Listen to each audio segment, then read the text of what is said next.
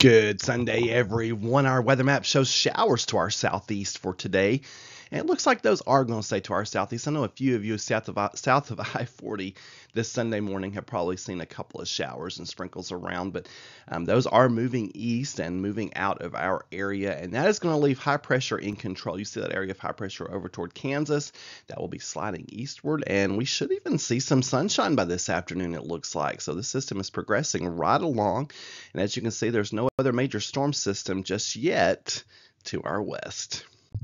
Look, our 5-day forecast brought to you by Clearview Closet and Blind.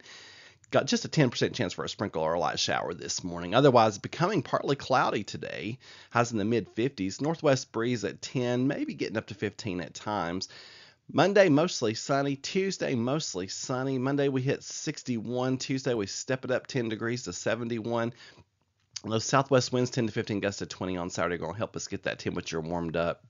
And then Wednesday, just a slight chance for a morning shower. That'll probably come in like later in the night Tuesday. So Tuesday night into early morning Wednesday, maybe a shower. And that's it for the 5-day for precipitation. Highs in the mid-60s on Wednesday. And then Thursday, partly cloudy skies, highs in the mid to upper 60s. So we're going to be needing some rain because April is normally a wet month. And now we've gone this last week without anything incredibly significant. And now we're going to go next week without anything incredibly significant, at least through Thursday. So don't be surprised if we start popping up on that drought monitor again for at least dry conditions. Maybe not drought, but at least drier than we need to be this time of the year. The big headline from this 5-day forecast is the frost coming tonight. So make sure that you're aware of that if you have anything that you want to keep a little safer out there. Temperatures dropping down in the low 30s tonight.